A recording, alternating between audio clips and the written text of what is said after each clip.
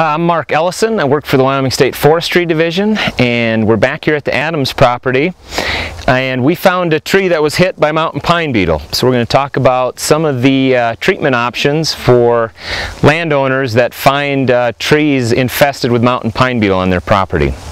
This tree was one that we actually missed, that we didn't spray with preventative spray to prevent infestation, so it was successfully attacked by Mountain Pine Beetle. As you can see, there are pitch tubes on this section of the tree. There's also boring dust that's created from the beetle as it bores into the tree.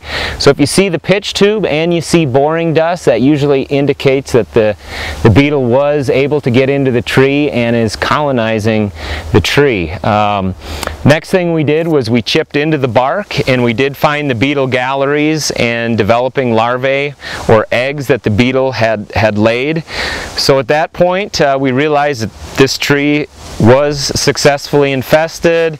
The tree will have developing beetles in it that will likely fly the following summer and probably likely infest more trees. So we wanted to prevent that continuation of infestation on the property, and so what we did is we cut this tree down. We sectioned it off into 5 or 6 foot sections.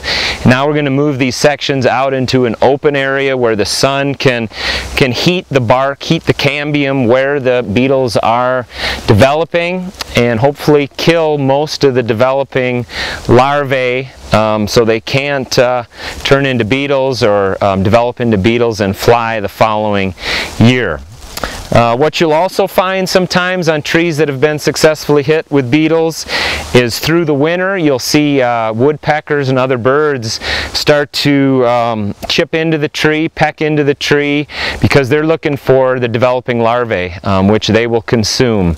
And so if you hear woodpecker activity on your property, that's usually a good indicator that you might have mountain pine beetle in some of your trees. So go out and check for that in the winter, and if you do find them, you can cut those trees down and section them off, move them into a sunny area, and that hopefully will kill the developing beetles. You can also cover it with plastic. That's shown to work pretty well too. It's more labor intensive. If you've got a fairly large number of trees that have been infested, it can be a lot of work to cover them all with plastic. So just sectioning them off, getting them out in the sun is usually good enough. Most of the experts recommend that you do roll the logs every couple months, so you're heating both sides of the log. You can also burn them as firewood. You could pile them and burn them in piles. Make sure you're not piling them next to trees. Make sure you have adequate snow cover before you light the piles off. You can haul them off to a landfill. You can also chip them.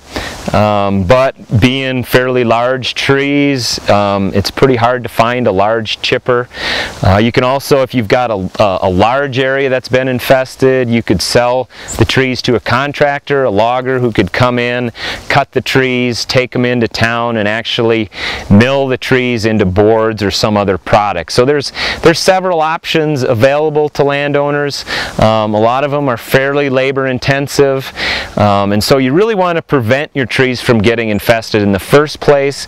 So the preventative spraying with insecticide is definitely should be your #1 priority. And then if you do have a few trees that get infested that maybe you missed with the spraying, then you have a few other options available to treat those trees that have the developing beetles in them.